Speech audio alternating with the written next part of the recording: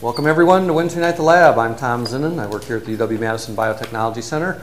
I also work for UW Cooperative Extension, and on behalf of those folks and our other co-organizers, Wisconsin Public Television, the Wisconsin Alumni Association, and the UW-Madison Science Alliance, thanks again for coming to Wednesday Night at the Lab. We do this every Wednesday night, 50 times a year. Tonight it's my pleasure to introduce to you Dave Kammel. He's with the College of Ag and Life Sciences and the Biological Systems Engineering Department there. He's also with UW Extension Cooperative Extension. He'll be talking about design and management of humane animal handling facilities. Dave was born in Coon Valley, Wisconsin, over in Vernon County. He went to Westby High School, spent a couple of years at UW-Eau Claire, and then came down to UW-Madison, where he finished up his bachelor's and also got his PhD back in about 1985. He's been with the Department of Ag Engineering, now called Biological Systems Engineering, ever since. And along with that, as I mentioned, he works for UW Extension Cooperative Extension. Tonight, as part of our second round of talks in June Dairy Month, we get to hear about cattle handling facilities and how to make them more humane, both for the cattle and for the humans. Please join me in welcoming Dave Kammel to Wednesday Night at the Lab. Thank you. So this is probably, I've watched Wednesday Night at the Lab, and I think this is probably going to be a little bit different than most of the lectures I listen to. I don't have lots of data, I don't have lots of charts, I don't have lots of graphs. I have a lot of pictures, and I want to show you a little bit about what I do. And most of my work in the UW Extension and Cooperative Extension is working with the county offices, all the county agricultural agents who are also faculty.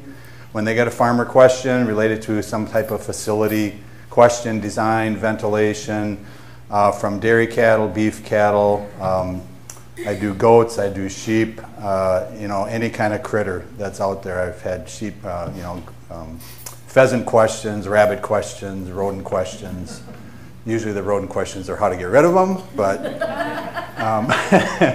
bird questions. So I'm going to kind of go through this as if I was talking to you as farmers, as people in the industry, because that's what when I was asked to do this presentation, it was actually at a animal well-being and welfare conference about a month or so ago that we had over in Platteville area. It's become a more visible part of agriculture, certainly, and as an ag engineer, agricultural engineer, I didn't know necessarily a lot about animal behavior. I had to train myself over the years to understand the animals that I'm trying to design facilities for and help other people, other farmers understand the animals that sometimes they think they know very well, but sometimes they don't. So I guess the title when I was asked to do it originally was talking about humane facilities. So I'm just curious, what would you consider a definition of humane in relation to either people or cattle? Yeah? One that doesn't necessarily distress the animal. Stress the animal. That does not stress the animal, right? Anybody else? Promotes animal well-being. Well-being, welfare. A couple different words, but basically in general, we're all about, you know, the people I work with and people in agriculture all understand well-being and animal welfare are kind of synonymous, and they have to keep their animals well, otherwise they don't make money. If they die, they don't sell very well. So I kind of looked it up, just looked at a couple of different references. You can Google anything now, of course, and you get all kinds of definitions. But kind or gentle to animals, marked by compassion, which I think is a good term and related to humane, sympathy or consideration for humans or animals. In this case, I'm also dealing with people and animal interaction. So sometimes what's humane for animals or humans isn't necessarily the same thing, and we have to figure out what that balance is. Acting in a manner that causes the least harm to people or animals. So that's stress, and that's in some people's mind stress. I actually, you know, again, I've learned through other people lots of different animal behaviors out there. Probably the most famous would be Temple Grandin, if you've heard of her or read any of her books. I've read all her materials. I've heard her several times. Autistic, you know, she has the ability, and I remember her as a young student in college dealing with pig toys. She did a research project on pig toys, where pigs were biting tails because of aggression and stress. She found out, if we put a bowling ball or a tire or something in that pen and let the pigs kind of play with that instead of taking it out on their neighbors, that might help the pigs, right? So, but she's a person with autism that has been able to explain to us without autism how animals may behave or how they perceive the world. Generally, that's by vision, right? She's a very visual person. She thinks in pictures. And I do a lot of work with drawings and sketches and communicate via drawings and sketches to help other people understand the visual context of what we're trying to get across when we're designing a facility. So my first question usually to a group of farms that are working with animals is, how many here have a cattle handling facility that consists of a rope and a post? Okay, it's a very simple system. Most people have those items on the farm. And in a lot of cases, I've experienced this on my father's farm, and I've been on farms where this is the cattle handling facility, is a rope and a post. You have the animal tied to some barrier, and you're trying to do something with that animal that she doesn't necessarily want to be done anything to. I have had an opportunity over the last 10 years to visit some European Eastern Bloc countries. This is actually in Belarus. That was my first assignment. I went over as a USAID farmer-to-farmer consultant, trying to help them with democracy, but basically with agriculture, how to become a modern agriculture, if you will, and deal with modern agricultural practices.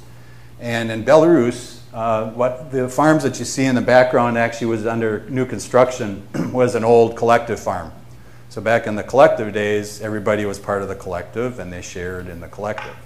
As things changed from a communist society to a market, economic market in their generally in their dealings with business, now those collectives became or owned or purchased by possibly a director or somebody in power that had the money to purchase it, and now they hire who used to be the collective people to work that dairy. But also, they might, in the collective days, you had cows in the collectives, but you also had your family cow. Your family cow supplied you with milk, cheese, meat, another animal, you get a bread. Belarus, there's no, it's illegal to own a bull. They have to do everything by artificial insemination. But not every family cow and family that has a cow is an artificial inseminator, right? They've never been trained to do it. They don't have a bull handy to just let loose with the cow. So they have to bring the family cows to the local collective now, or local dairy that's increasing in size, and hire their inseminator and insemination done here. So this gentleman is trying to inseminate this man's cow. And it's an important task, because if you don't inseminate the cow and she doesn't have a calf, she doesn't produce milk.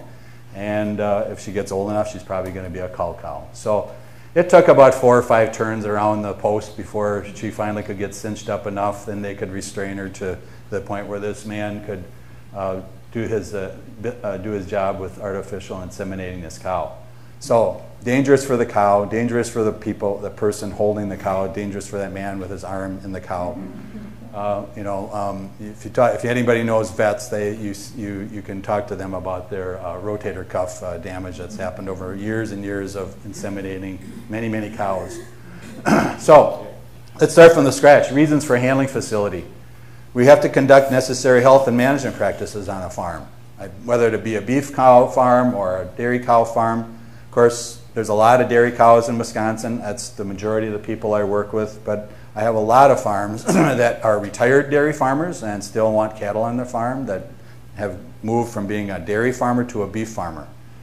And sometimes that jump is very difficult for them because they're used to working with dairy cows. Now, if you think of a dairy cow, it's usually thought of as a very docile, kind, easy to walk to, something that you can come up and hug. Okay. In fact, they'll usually come up and hug you or lick you or want to be by you. That's a bit different than some different breeds of Angus or Herefords or beef cows that aren't used to being come run up to and hugged, okay? They're used to being possibly out on a range with only fences holding them in. Depends on if you're in Wisconsin or out west. If it's out west, they're probably on range without fences. Safety for people. I have a lot of people that get injured working with cattle because they don't have the facilities to restrain the animal properly and are doing something that they're always at risk of getting injured and all of a sudden are injured. Stress costs money on people. You lose your temper, you lose, stress. You get injured, you're gonna get hurt, and injured is going to cost you something. Insurance costs, hospital costs. Cattle, injuries cost money in cattle. If you sell animals and you have a bruised animal, you're going to get docked on that animal. You're going to lose price on that animal. If you have a cut or anything that's damaging that animal, that's when they're slaughtered. Somebody's going to be checking and inspecting those animals to determine how were they treated, and if they were treated badly or an accident happened, so that animal's not worth as much. Stress can actually cost money just to the fact of stress. They may not have even been injured, but they've been under stress. They've been shipped for 8 or 10 hours.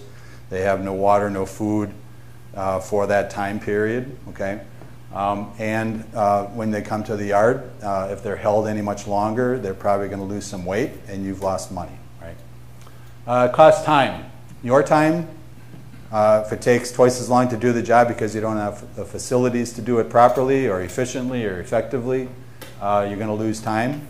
The vet's time is important because the farmers are paying for that time. Okay, vets are now basically have to charge kind of when they leave the office. It's going to be a trip charge. It's going to be how long does it take me to be on this farm to do that work. And if it takes 6 hours versus 2 hours, there's going to be a bigger bill. And so many farms are, very sensitive to that fact. So another question I usually ask farms, and I'll ask you because maybe some of you grown up on a farm or been on a farm or have family. How many here have been injured by an animal on the farm? Okay, it's very. Pretty much. I might not get 100% of an audience that's farming that's been injured by an animal, but it's 95% probably. Now, what's an injury? Stepped on foot, broken arm, a bruise, banged up, against a gate, just bulled or, either bulled by a bull or bulled by an animal.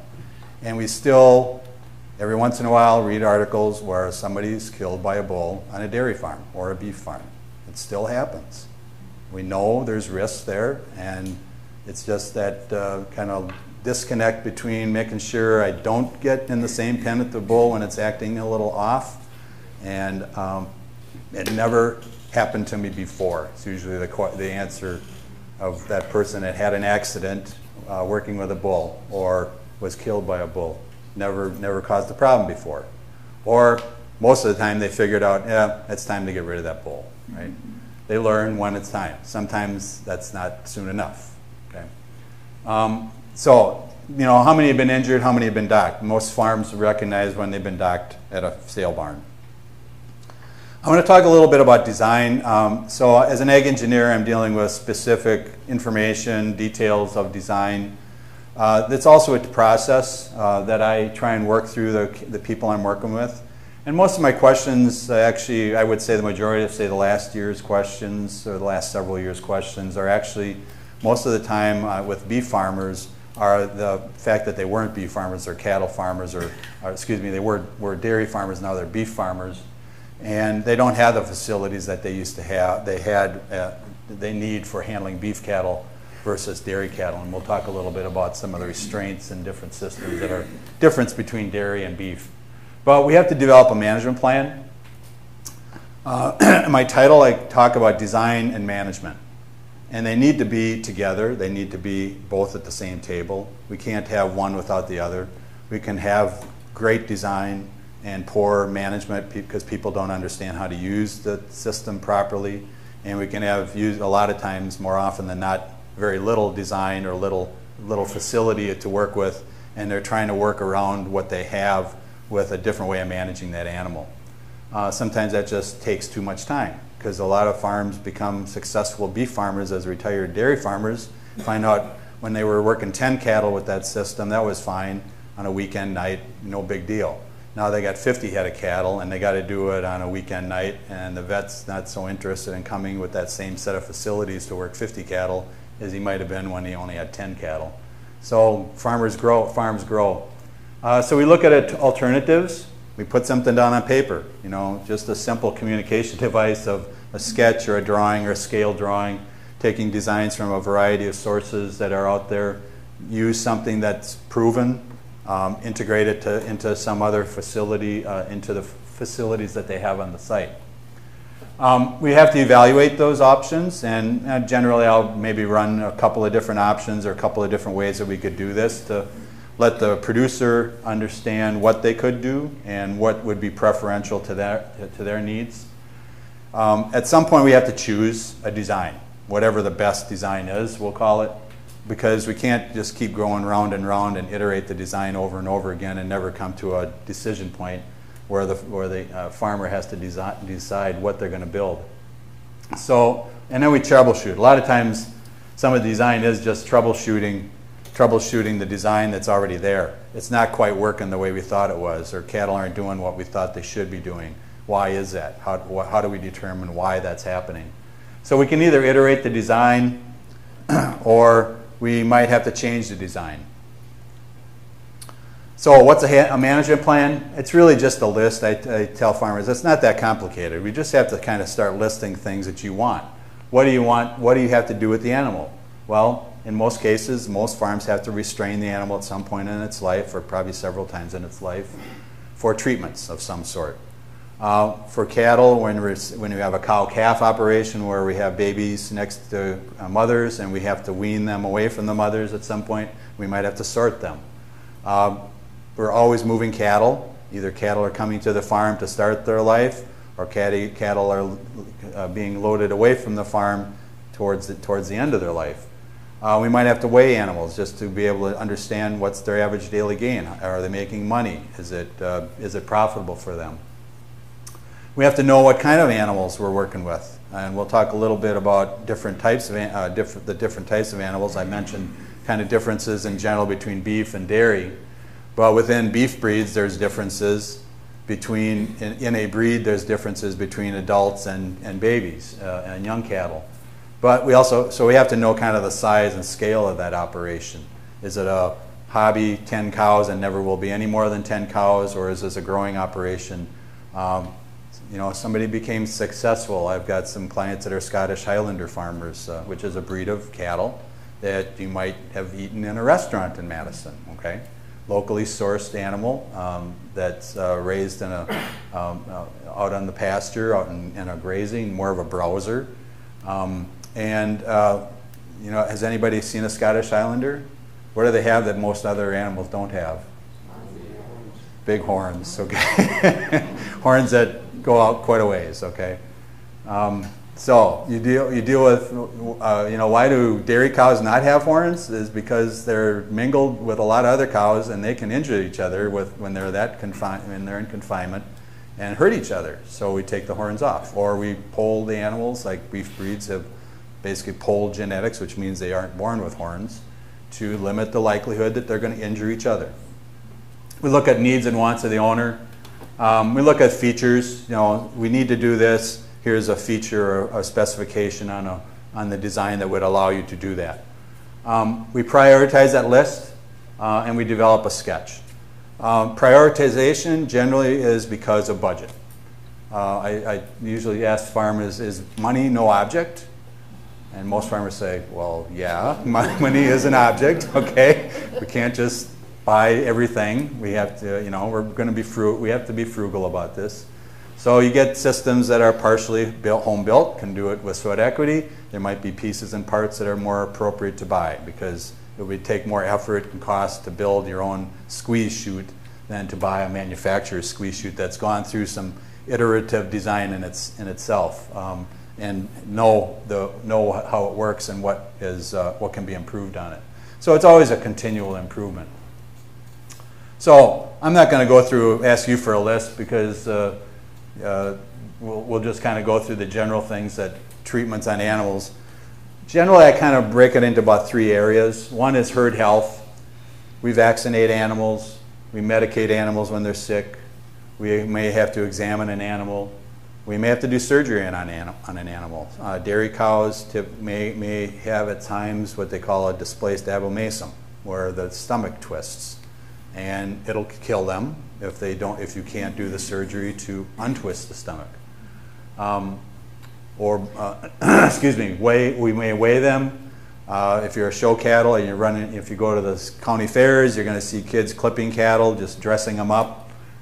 We dock tails still, although I think that's probably something that will go away in the next 5 to 10 years, I'm pretty sure, because it's been found with science from people in dairy science here at Madison and other research that's been done over the years. The main reason that farms thought they needed to dock tails was to keep the cattle clean, so that it didn't contaminate the udder, which meant you contaminated the milk when you were harvesting milk, and you'd have a high somatic cell count. Most of the research has shown that's not true. You don't need to dock tails to have clean milk. There are other things we can do in management, and cows can keep their tails. Observation. She doesn't look right. We just need to kind of restrain her. We need to kind of keep an eye on her. Maybe she's sick or just getting sick, and maybe we can prevent her getting sicker if we kind of keep track of her. We still do dehorn. Probably the term dehorning means taking the horn off. And there is, again, management is changing in dairy cattle anyway to say, well, we try and do this before the horn forms, which is called disbudding. So if we can do some kind of treatment, and most of that is what they call a paste. It's a brace or a paste that basically chemically burns the bud of the horn before it starts forming. We can medicate the calf to reduce the pain when that happens, and we can get it done very early so that they won't have to go through the pain and medication of dehorning. That's, again, one of these things that will evolve. It's evolved already. You know, farms that maybe dehorned 5 years ago now disbud because they changed their management practices. There are still farms that probably dehorn where they have to actually saw the horn off, and that's pretty traumatic. Okay, hoof trimming. Cattle are trimmed, their hooves are trimmed when they get too long, and we need to make sure they're walking right so they don't go lame. Animal identification. Basically, we got to put a tag in the ear so we know what animals are, so we can tell, you know, when we're starting looking at where your food comes from, to be able to track back to a specific farm at a specific town at a specific address that animal was born there or was moved from there to slaughter, for example. And we found out there was a problem with that meat. So branding, implants, reproduction is another major part of beef cattle, dairy cattle. Production is we have to detect heats, we have to be able to inseminate, we have to be able to check their pregnancy. We may synchronize, which means basically using hormones to synchronize when the cows will breed or are ready to breed. We may palpate to basically check either for an injury or a calf in the cow to make sure it's in the right location or that there is a calf there. And then we eventually calve that cow. We have a place where an animal can calve the cow in a clean environment. So the system is just a tool. It's to implement your plan. It's there to protect the people, it's to protect the animals, and hopefully save time. So let's just go through a little bit on somewhat on the humane side. One of the humane things is, well, we got to understand the critter a little bit. And I just started, you know, summarizing some of the information that's out there in general. Their dominant sense is vision. 50% of their sensory information is coming just from sight. They have binocular vision for a limited area in front of them. So we're talking about cattle now.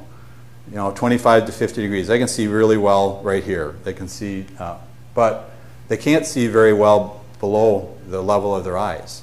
Kurt Pates, a very famous stockman, explained it this way to a group, and I took it, I thought it was very interesting, and something that people can relate to is that if you put your hands below your eyes, and you decide you're going to walk down some steps or walk up that thing, what are you going to do when you want to go somewhere? I'm just not going to start walking blindly. I'll walk off the ledge, right? I'm going to put my lower my head, right? I'm going to look down. And if you've seen cattle, when you watch cattle move, You see them all the time, looking down, just kind of surveying, swinging their head, trying to see what's in front of them. Now, they have really good vision all around them, except right directly behind them. So they have a much wider peripheral vision than we do. We can probably have 180, 200 degrees maybe. I can see my tips of my hands. Cattle can see all the way back here.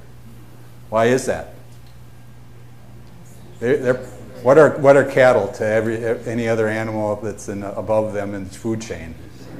They're prey, right? They're food, right? And they've learned that. That's something they've learned over the millennia. They're food. So again, we got to think of when cattle behave, they behave because they're a prey animal. They're also a herd animal. It's safety in herd in the group. It's making sure we see out in the distance that possible threat. They do have a blind spot directly behind them. And when we're moving cattle, where are the people usually? Directly behind them. Okay? I got cows all the way up there. I got 20 cows between me and here. And even the last cow, I'm right behind her. She doesn't know I'm there, except if I'm yelling or whistling or screaming. And we'll get to that in a second. They're sensitive to high contrasts of light and dark. A shadow can look like a hole to them. In fact, some work done by Temple Grandin showed that you can actually design a system without gates or fence by just creating dark spaces on either side of that animal. And she will not cross that if she does, unless she's forced to, because she doesn't want to walk in that hole. She wants to walk where she can see it, where it's light. They tend to move from low light to more light and avoid moving towards low light. So again, a lot of the issues sometimes in handling facilities is it's just uneven light. There's really dark inside the building, it's really light outside, and we're trying to move an animal from the outside into the inside, and again, it just looks like a big dark hole to them. So we just have to think about that. So we mentioned our visual sense is here's their blind spot kind of right directly behind them. We'll get into the flight zone in a second, but when we're moving animals, we basically make sure the animal can see us first off, and then we decide that we're either going to be in A or B. A is within their flight zone, which will tend to make them move forward in this case because we're behind their balance point, or point of balance they call it, which is basically right at the shoulder of the animal, this balance point. If we're in front of this point, moving this way, we're going to tend to make her turn and move away.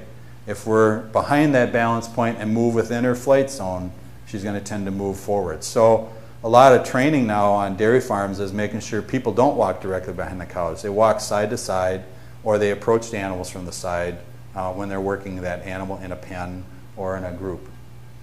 If you want to move her but yet make her stop, and what Kurt Pate calls that, excuse me, that's a benefit to the animal, that's a treat to the animal. I'm going to let her, she moved for me, step back. It reinforces the fact that I made her move, but now I released her, okay? And she understands that while there's no more pressure, I'm comfortable with you being that close. If you take one step forward, I might move. If I take a step back, I will stop.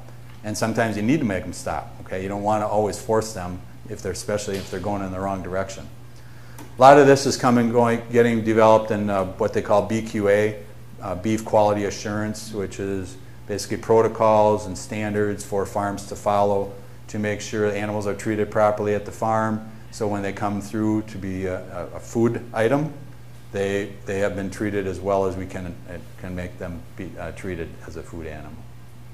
Hearing. So their hearing they have a wider range of hearing. They can hear high-pitched sounds. They can hear low-pitched sounds, much better than humans.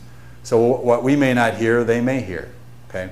They have a difficult, we can usually sense where that sound is coming from. We have a pretty good sense of that noise came over from there or that noise came from there. Cattle don't have that as good a perception there. They don't know where the noise came from. Could be behind them. If they think it's from behind them, what are they going to do? They're going to move away from it. If they think it's in front of them, they're going to move forward. But the first thing is they're confused. They don't know where it's coming from. So what do? They hear a noise. Now they're going to start looking around. They're going to see, okay, my vision tells me that sound was out there. And that's not a good thing because that's a wolf. And I don't want to talk to that wolf. So when we think about stress, the word we talked about with not being humane, high-pitched sounds whistling, high volume sounds, shouting, sudden loud intermittent noises, gates banging, cattle hitting gates and clanging.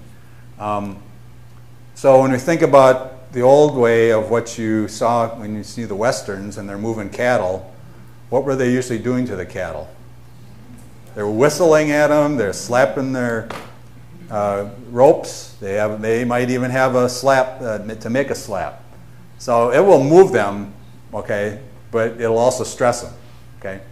And I guess I relate this mainly to what we see on the westerns, and we take to a dairy farm, and you trying to do the same thing on a dairy farm when the cattle are in confined pen. There's not a lot of options in versus the open range of moving away from that sound or where they're going to move.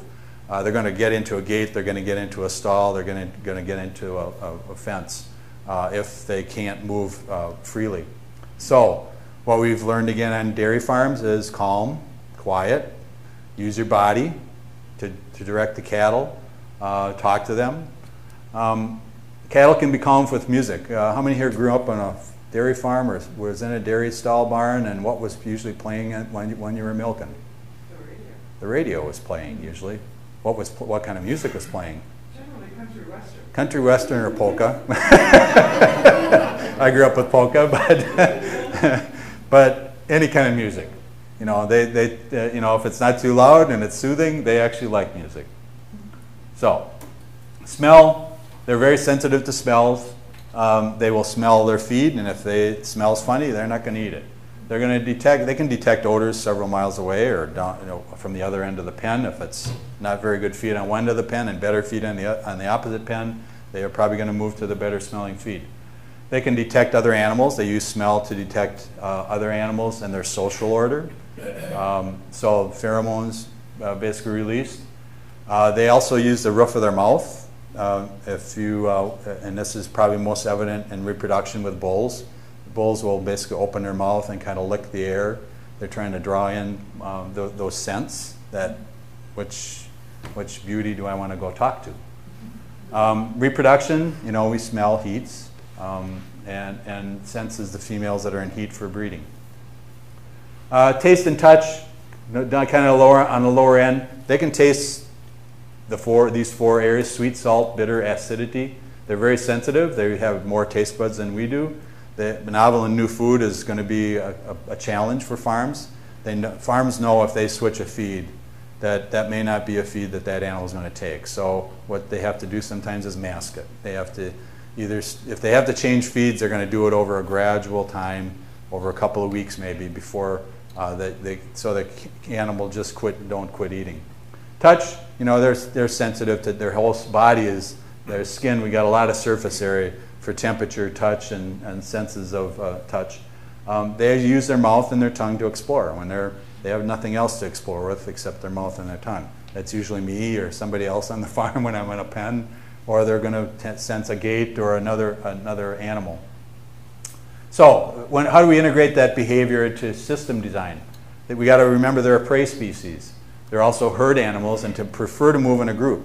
So when we're moving animals, we prefer to move a group of animals together because they feel safe. Cattle are stressed when they're separated and isolated. The worst thing for an animal to be is to try and separate one animal from this group within this pen, we'll call it, and keep that one animal over there and the rest of them over here. What's that one animal want to do? Wants to get back to that group, okay? And that's where you're in between. You have to do, you know, that's what you have to try and manage. Cattle don't express pain very well. That's probably, again, something if you watch National Geographic or other herd, anything about great large herds is herd animals do not express pain because that's just an indication to the predator.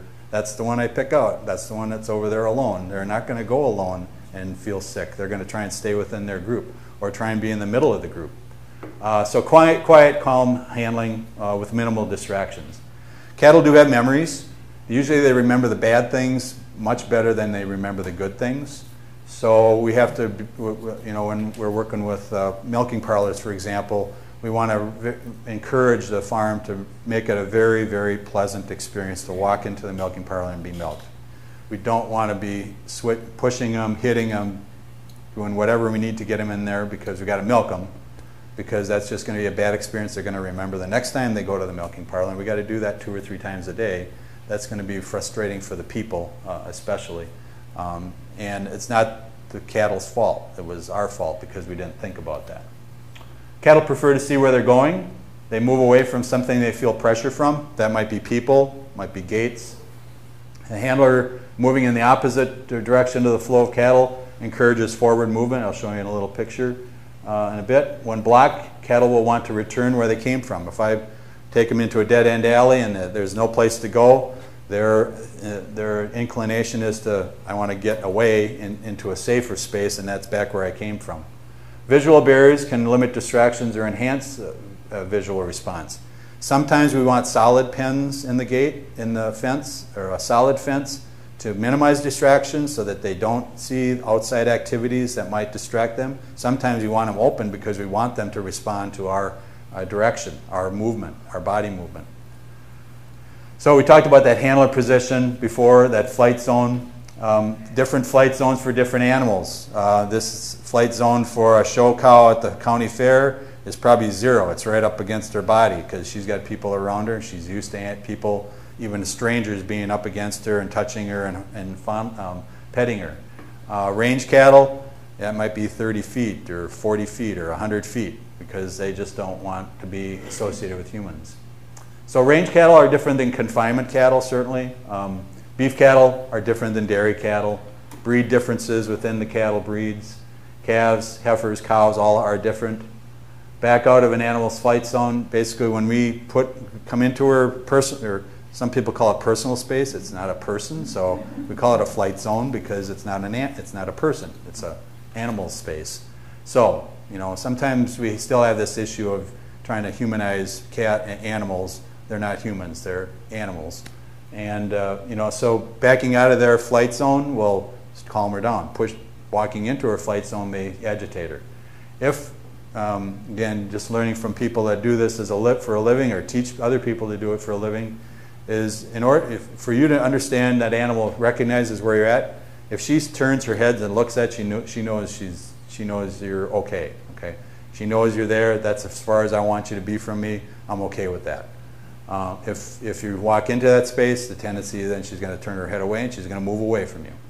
So just watching the animal's eyes, watching the animal's ears is another indication of how people have learned to move animals without a lot of extra effort.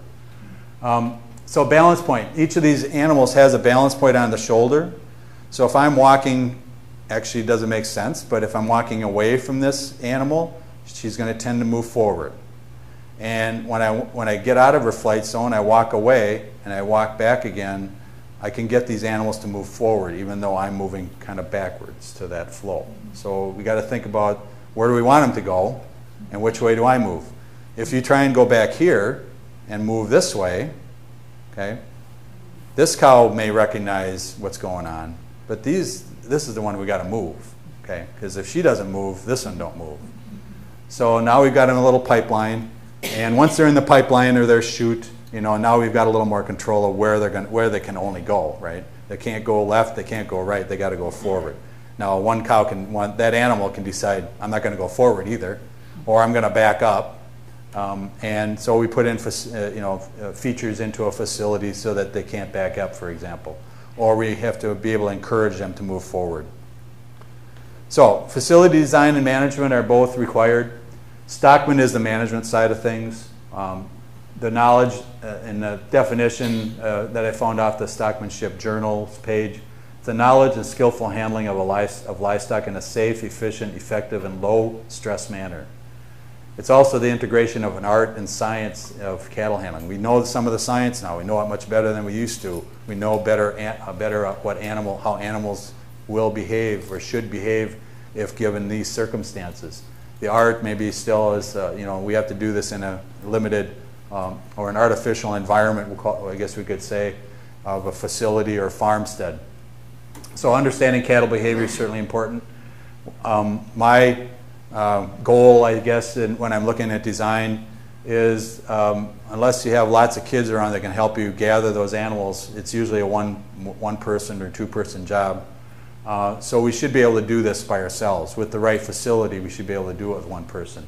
So we should be able to isolate and restrain an animal. We should be able to do it safely for both people and the animal. And it should be convenient. Should be able to get it done quickly. So facility features that help direct an animal. We showed you a little bit. Lanes or a chute. Gates and barriers or fences basically confine the space that they're in. They can't go any further than that fence. Well, most of the time. Right? It's not like animals don't jump fences or go through fences. But that's back to design. If I didn't design the fence properly, and I know that this is if we look at fences, we have fences on our property, for example. They don't have to be wooden board, like 5-wire electric fences, because there's not a lot of pressure on those fences. As we confine animals to a smaller area, then the fences might have to get more substantial. They're not just, in the case of electricity, not just psychological barrier. They touch the fence, they learn the fence, they know it's hot, it's going to sting them if they touch it. They don't go to the fence, they stay away from it. You got time? You got a question? No, you got a 2-year-old walking down the hallway at you. Oh. Yeah, I was watching the back door. No problem. So as we confine them, we have to put more substantial fences. So when you look at cattle handling facilities, when we have lots of cattle in a small space and they're tightly packed, now we're going to have more substantial fences that can resist that pressure and won't be broken down or run through. Uniform lighting, free of distracting or unfamiliar objects. Again, something new for cattle is something they have to explore. Anything new will cause them to possibly balk, basically stop and investigate. All they want to do is, what is that? Okay, I need to touch it. I need to lick it. I need to understand it's not something that's going to harm me. So when we get fences that are really tight, with a lot of cattle in a tight space, we have to build them strong enough, not only for people, but sometimes equipment that gets in the way or doesn't stop at the fence. I try and provide as much flexibility in the design as possible, or we try to when we're talking through with a client or a farm. We have to identify potential hazards. Again, things that Temple Grandin, it seems simple, but Temple Grandin showed. Walk through the facility on your hands and knees if necessary to understand where that animal got cut on its hide or where there was a pinch point and that animal was injured.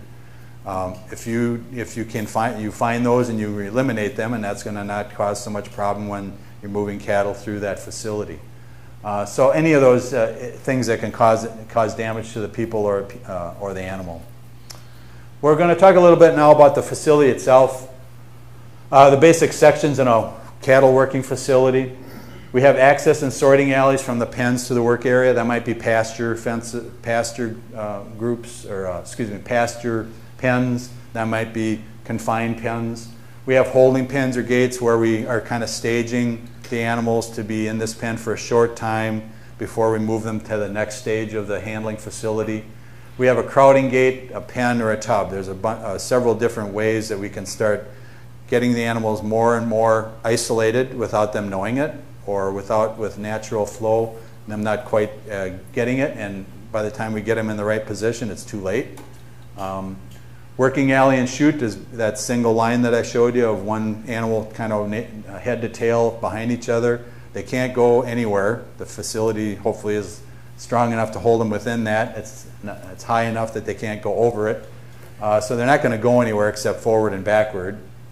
We have the restraint area. Some call it a head gate, some call it a squeeze. Lots of different terms there in the industry. We have a loading area, alley or chute, where we have to load and unload animals. We may or may not have scales in the facility. And a lot of times in facilities, we have a space where we can put an animal that's not feeling well, or we want to treat and take away from the herd, treat it, make sure it's getting feed and water, it's not having to compete with the rest of the animals with no feed and water, just getting sicker. So there's usually some kind of facility in a handling facility that I've worked with on most farms where we have to have a space for 1 or 2 animals that aren't doing well, and we want to let them recover. I sometimes call them vacation pens or sick pens. A vacation pen it's a pen they may need to go to and stay there a week, And if we just take care of them, make sure they got food and water, they may be able to recover. Maybe it's a lame animal that just needs to be able to let that foot heal. A sick pen might be a little more intense. Okay, it's emergency. Now we have to do surgery, or we have to get a bolus down their throat, or we have to intubate them to take care of them. So those are the sections. This is what would be commonly called a crowding tub design. This is the tub here. It's got a swing gate on this post that can swing in a circle. And we can have crowding tubs that are quarter circles, half circles, even 3/4 circles. We have curved chutes. We're trying to, again, use that animal behavior to say, you know, when the animals start turning, they said, oh, that's kind of where I wanted to go anyway, so I'll just keep going that way. I don't have to go straight because I don't like going straight because I don't see where I'm going straight. In this case, once they get in this chute, they can still see some animals in front of them, so they don't feel isolated necessarily. They're just part of the herd. Maybe there's nobody on either side of me at some point, but I'm still okay. Once we get them to this point through the working chute to the restraint, now they see daylight, right? They see, oh, that's a big opening. That's a good place to go because that's not in this kind of solid-sided dark space. So once they move into that space, they're going to probably move fairly quickly. And that's why we have automatic latching or systems or just good training to make sure we get her restrained properly without going through the chute. Once they're in the chute, they can be restrained, and that's where we can do some of the treatments that we talked about before. So holding pens, just some pictures, kind of give you an idea what you'd see. This is all, most of this is all in Wisconsin on farms that I worked with. Just really good, hefty, stout gates and fences to hold animals that are probably going to be in here packed pretty tight. Okay, so they don't have a lot of opportunity to get up speed because there's no area to speed up in, but they're also being under a little stress because they don't necessarily want to be that tightly packed. They're hoping to go somewhere else. Okay, and you know that's part of the design is if they're confined and they want to leave, we make sure they leave where we want them to leave. Right. Crowding tub. So this is an entry into that crowding tub. You see a lot of guardrail fence. This is probably the most popular and recycled item on most farms that have any kind of cattle handling facility. You pick it up at the county, township, or highway department. Pretty inexpensive and makes a really good stout fence. And it doesn't cost much. This piece they bought. You know, this is a purchased crowding tub here. But all the rest of this farmstead, most of the fences and gates are all hand-built or home-built. Once you get them into the tub, here's that curved chute. Depends, again, if you want a solid-sided one or an open-sided one. If I want cattle to see me so they move, it's going to be open. If they're in a system where they, in other facilities where we want to move lots of cattle and we're going to have much longer chutes, and we don't have people out there moving those animals, they just move as a group individually, then we're probably going to have solid sides. The scales may be integrated into the restraint system or separate. This is a squeeze chute, they would call it, so we can actually get an animal in there of very different sizes and basically comfort them. It's kind of like swaddling, we'll call it, and I don't mean to necessarily relate personal people to cattle, but when they get confined, they tend to calm down. Okay, they feel more comfortable, so we squeeze them actually to help them calm down. This is a palpation door, so once we've got an animal in that squeeze, we got her head here and her butt here, and that's the two ends we usually work on with cattle. Sometimes from the side, and we'll get to that in a second, but palpation rail basically allows a person to get behind the animal. It's already restrained in the neck and the shoulders, so it can't back up. So you're in a safe space. You can do the treatments that you need to back there.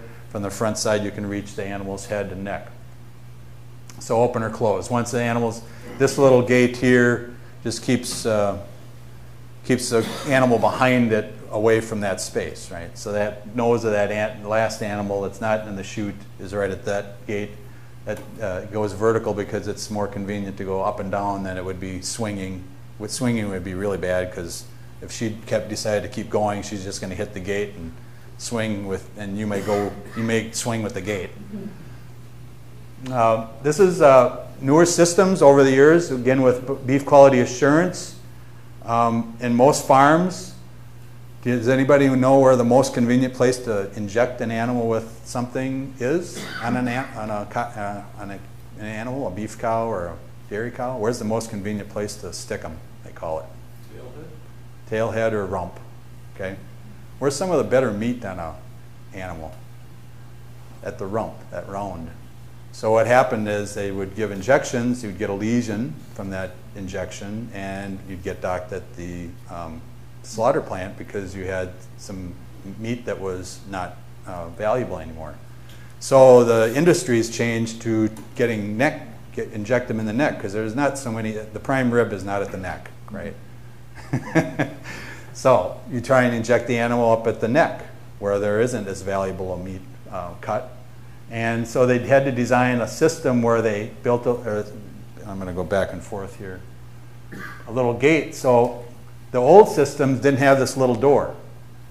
And a lot of people got injured because they either try to stick them from the front side in the neck and the animal would pull back and they'd get their hand pulled into the gate a little bit or pinched, or they try and do it from the back side through maybe one of these slots. And again, the animal might move forward and you get your hand pinched. So people were getting injured and basically breaking needles or causing other damage. So the industry figured out, you know, maybe we should do this. We just put a little door there that we can open up. We can get to the neck very easily, and we can do it quickly, and generally we're not going to get hurt, and the animal's not going to get hurt. Sorting pens, probably one of the keys that I guess most beef farm or dairy farmers that now become beef farmers don't understand or don't realize until they're into the system is, I'm going to have to sort cattle here, and how do I do that? Sorting cattle in the dairy herd was walking amongst the dairy cows and deciding, touching this cow, and she went where she wanted to with the farmer because she knew that's what I need to do.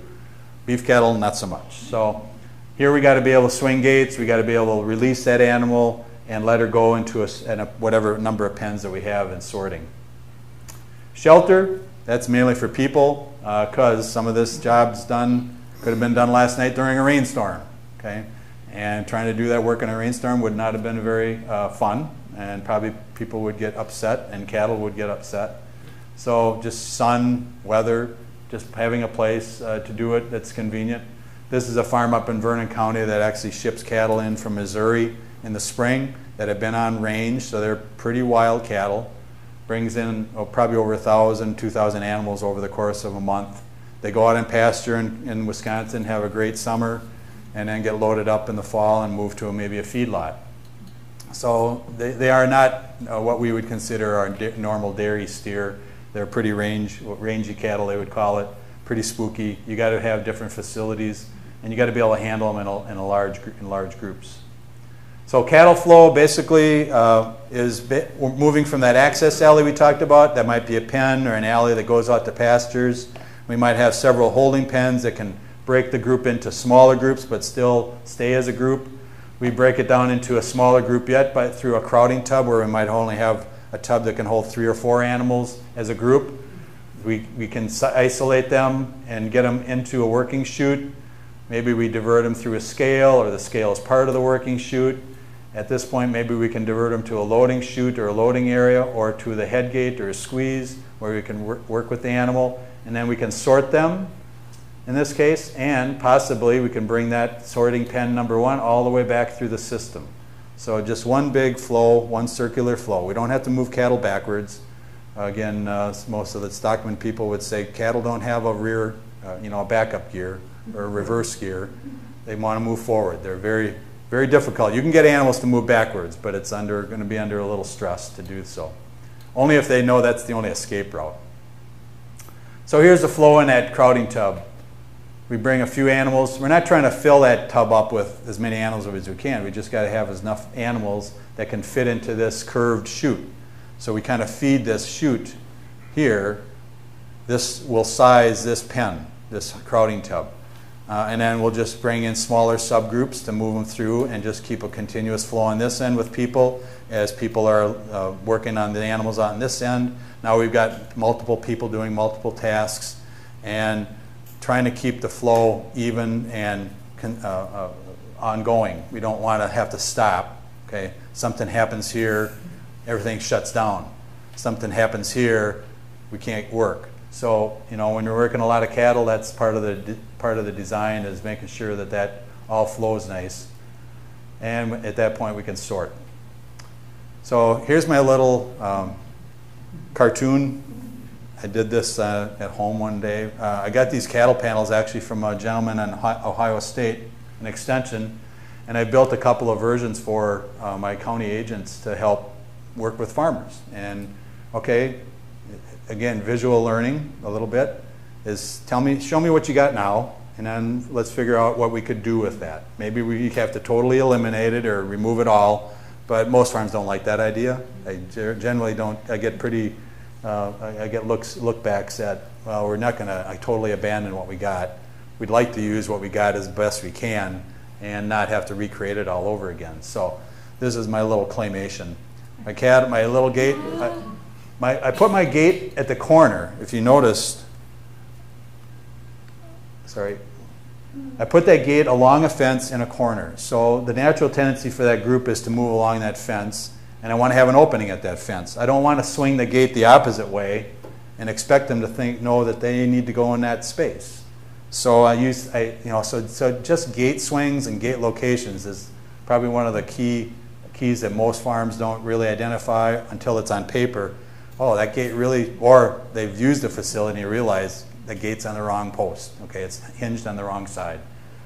So we get the cows into the holding pen, we open another gate, we get a few cows into the crowding tub. That crowding tub swings the gate kind of in a circular fashion. The crowding tub gate also has kind of a locking mechanism. So if you move it forward, it can't move backwards. So we kind of continuously reduce the size of the space over time. It's not supposed to push them. It's just supposed to reduce the pen size. So they realize, oh, this is a smaller pen. I probably should go over there because I don't feel pressure if I go over there because that gate's not behind me anymore.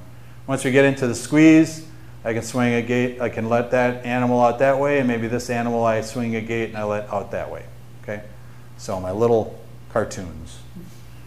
So I showed you that was a crowding tub. This is a bud box principles. Bud box was named after a stockman named Bud Williams out west that could basically move about any critter in the world. He's shown on YouTube if you ever want to look.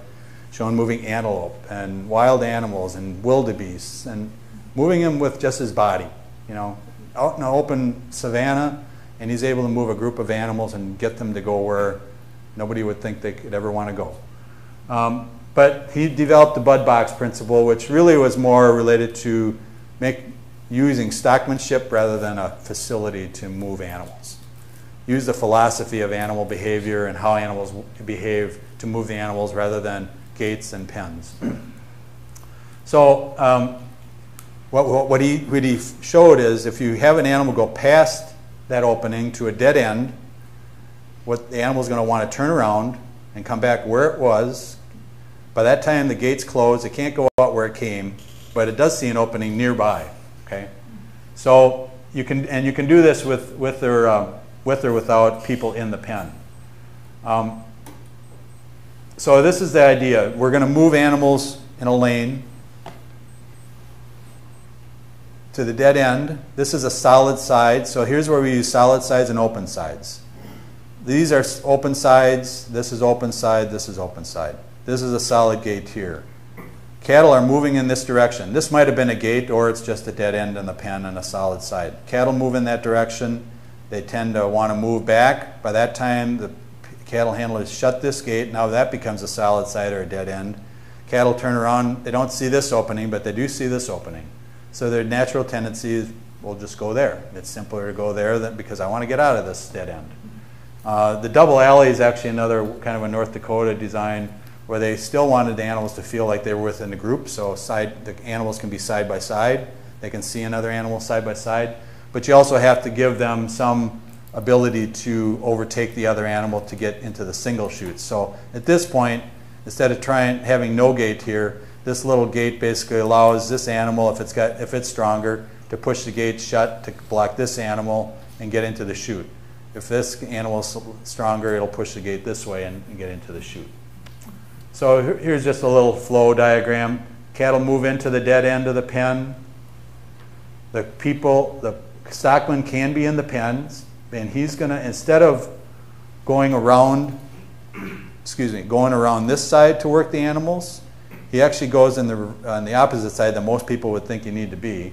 They think you need to be here to force them through that opening. He's just trying to get them to go past him and find that opening on themselves. So once he gets in here, he can move back and forth and either put pressure on the animal or not put pressure on the animal to get them moving in this direction. And the other option is if this is open side, he might be able to do that from outside the pen. Now there's no chance for the person to hurt the animal, right? Or the person to get hurt by an animal if they're not in the pen. So here's my little cartoon cow, my little dairy cows. They're tagged, if you can see. They got tags on the bottom. Come to the dead end. They turn around, see that opening. That other gate was closed. Now they work through the chute. Okay.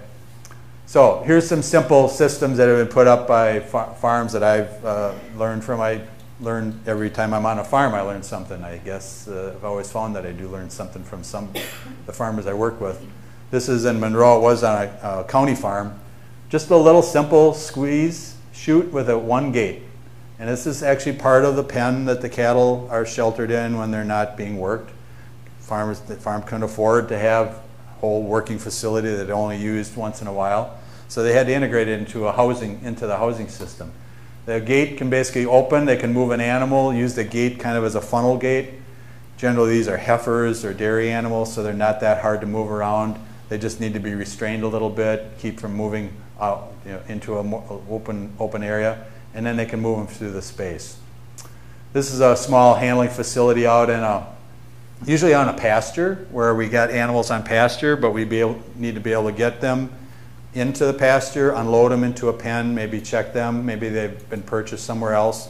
We want them acclimated to the area before we send them out into the pasture. They may have to train them to a fence, an electric fence, or what the fences are. This is also the place where they may get a treat. So in the end, we build a little square box with a couple of gates that we can get animals into, and they are comfortable in that space. So this should be like when you come home. Okay, this is your home. This is where you're safe. In fact, what a lot of farms will do is they'll grain animals that are in pasture in this space so that the cattle will walk in there naturally because I want a treat. I can go into that pen and get a treat whenever that bucket is shaken or the 5-gallon bucket is playing together. They come into the pen on their own accord. I don't even have to go chase them into the pen. They come on their own. I give them a little call maybe, come boss or whatever you want to say back in the day. I can remember that as a boy. So here's the gates, a couple of swing gates, something home built, basically one or two pieces of purchased equipment from Farm and Fleet or Fleet Farm, wherever, pipe gates, some home built fence, and a little head gate. So same idea. So maybe they came in because I grained them and they just wanted to come into the pen to get their grain, and I gave it to them, and all of a sudden I shut the gate. Okay, that wasn't a big deal. I didn't have to chase them. They did it on their own. That was their behavior doing it. I got them in the pen. Now I want to work with one animal. I swing a gate, get her through the chute, and deal with all the rest of them as I need to. Or I sort them off into another pen if I need to. So I'll kind of finish off with another set of facilities. So again, I mentioned most of the farms I work with are already existing dairy farms or beef farms, already have existing facilities, or they were a dairy farm with a tie-style barn that no longer is used to milk cows, and they're a beef farmer. So what do we do with that old tie-style barn? This is actually in an old tie-style barn. In old tie-style barns, there usually was a set of columns, 2 sets of columns in that barn with a big, what we'd call a king beam that supported a haymow floor because they stored hay above. In the day, probably when they were built, there was loose hay. Then at some point it became small square baled hay. And now it's probably large square packages with a skid steer running up on the top of that surface. But anyway, the posts are there. We're not going to move them because a lot of times that was part of the structure that held the roof up. So We can't take the columns away or the barn will fall down. But in this case, you know, we've kind of come up with several designs where we try and repurpose this old facility. So it doesn't look like a cattle handling facility. In fact, they had large square bales. They could run up a ramp with a skid steer and put hay up on there mechanically. Probably the pictures are a little dark, but this is one of the between the columns. Basically, becomes a long alley or a holding pen. It feeds into a crowd tub that we could fit in within this space of the columns and the width of the barn that we had to work with. We're into a working chute. Walk through the chute to a little squeeze area, and then that squeeze area basically is pointing out to the other door on the other end of the barn, so we could when we released an animal, it didn't run into a wall, it ran out to the open, or it ran into an area where we had several gates where we could sort off. You notice there's another slider gate here.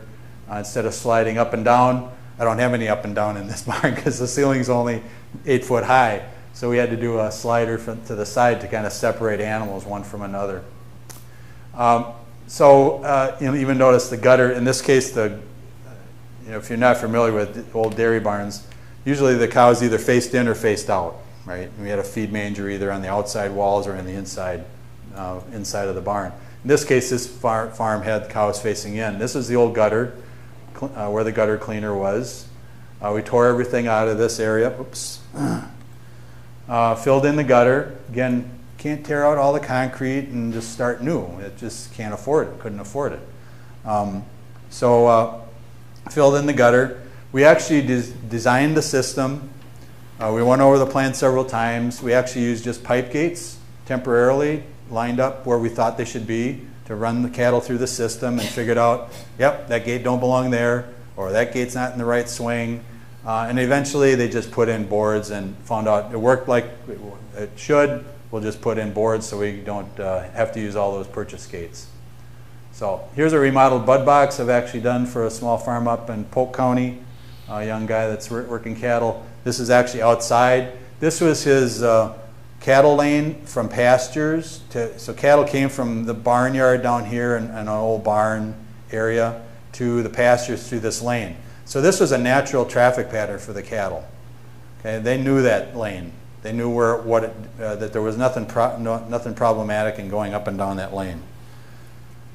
He wanted it out. So here's that lane as I show you on from this slide from the front. Here's a squeeze. Here's a chute. Here's the cattle lane. He wanted to put it on concrete, because it got to be pretty muddy in this area because he worked cattle in the spring, and spring is when we're probably calving and need to be able to handle animals, but it's also possibly rainy, muddy season. So we had to improve the area a little bit. Eventually he was going to put a roof over it, but at this point can't afford it. So this is the end of that lane. That's the end of my bud box. Cattle can walk past the opening on the right, hit that dead end, turn around, block a gate on this end, or they can go straight through and they don't know any different. Once they get into the chute, he actually wanted a double chute design. He liked that idea. Again, he built this kind of by himself. Double chute out of that bud box. Here's his little flipper gate. He just designed out of some springs, and everything's home built. So, solid old telephone poles and solid sawn lumber, and a little ingenuity. So this is the gate that he designed for his little flipper gate. And then at the end, he had a purchased chute already, but it wasn't working in the system that he had. So with that, I just wanted to conclude. We talked about design and management. That system or handling system can be humane if we think about what we're trying to do with the animal and understand its behavior and not force it to do things, which physically, yes, sometimes you can do, but it usually just takes too much out of either the people or the animal to do it that way. If we can just use some of their behavior to make them do what we want. We're trying to implement a plan that we come up with, or that farm comes up with. We're trying to protect the animal, we're trying to protect the people, and save some time. And with that,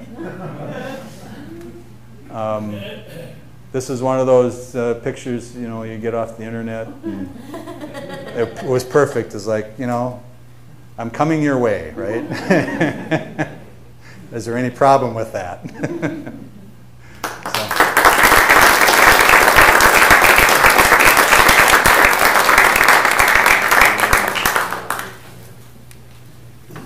Question? How many here, I didn't ask, how many here have cattle? Nobody? I have children. How many grew up? You can, yeah.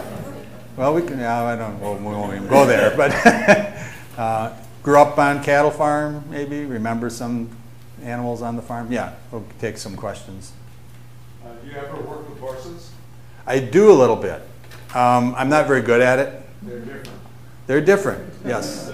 I do a lot of, I do some housing for horses, not so much handling or training or anything like that, but you know, a lot of my, several of my county agents are horse people.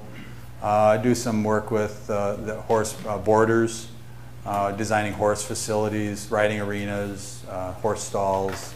Usually it's ventilation with horse, the horse farms that I worked with. With horses, you wouldn't work from behind. No. No, I didn't show you some pictures, but you know, you got to understand where animals can kick, how they kick, right? Cattle actually can kick what they'd call roundabout. They can actually kick you in front of where their rear foot is, and that's usually what happens on most farms. Because you're working on an udder from the side, it's usually not the kick behind that gets you; it's the kick on the side that gets you. They come up and over your arm and hit you. So, yes. Somebody else had a question? Yeah. You mentioned you do work with sheep too. Are they Yes. a lot different than cattle in their behavior? Somewhat. You know, there's some, and I've got a whole one on sheep and goat handling that I've done because I work, in the last 5 years, I would say I probably get a couple of sheep or goat questions a week now for farms that are trying to raise sheep for milking or goats for milking. Wisconsin has got the most goat farms in the nation. Okay, so there's 800 to 1,000 goat farms in Wisconsin. Some of them pretty small, but some pretty big ones, considering going up. Again, they're a prey animal. They're a little more inquisitive. They will react a bit differently because sometimes most people would work sheep with dogs as well, not just people. Most dairy farmers don't use dogs to work cattle. Some do. Some beef farmers do use dogs, but so there's some differerences, but in general, somewhat the same. They're still a prey species. They're just smaller. Yeah. So when you go out west, you see cattle spread all over everywhere. Yeah. A lot of times you see them off by themselves. Yep. So why is that, given that they're a herd animal? What's going on? There's probably something wrong with that animal. It either can't keep up with the herd, or it's lame, or not. So I mentioned they don't necessarily want to show they're in pain or in a compromised position, because that would isolate them to an animal predator.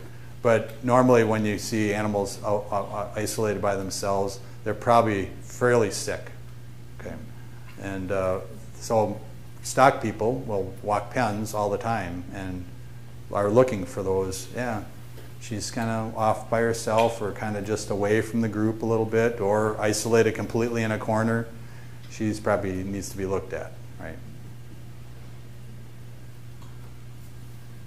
So some of that's just the artificial environment versus natural environment. If they're out in a open prairie or savanna, you might not see that. But in a pen system, there's not open savanna. There's a confined space that they can't go anywhere but somewhere in that space. So would that be true for buffalo also? Bison?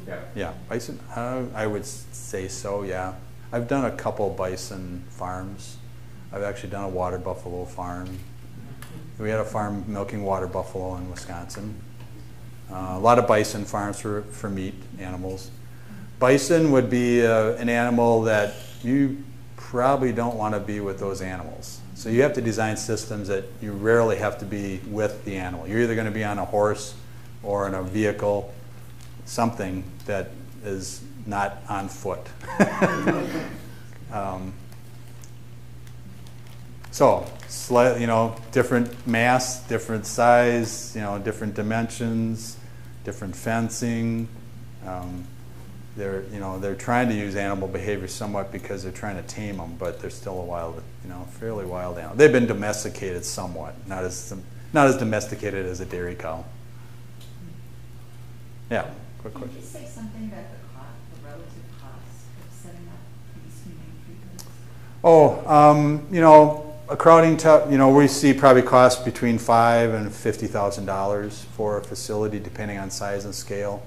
A head gate or something like that's going to be $3,000 or $4,000, and that's probably one of the main pieces that farms will buy. If they have to spend that much money there, they're going to try and save money somewhere else, and that might be fences. Build my own fences, or build my own gates out of whatever recycled materials I have. So it can get pretty expensive, and as you get larger, that's probably where the expense starts coming, because they have to be able to move more animals through this facility conveniently. If they're getting into a production system that's now 100 cows instead of 10 cows. Because otherwise there's just not enough time in the day to take care of them with the old system. And that's what I do a lot of existing systems that now have just grown to the point where it's not working for them anymore, or they can't get the work done themselves, or I'm 60, so getting hurt when I'm 60 with my wife, or getting my wife hurt at 60, because I still want to raise animals. We're going to design facilities a bit differently than maybe I would have done different things when I was 30, right? I would have done things that I probably shouldn't have done because that was the way we did it. We got to do it. We got to get her into this pen. What are we going to do except do that? The risk is always there. I always explain to farms. The risk was always there that that bull was going to get you.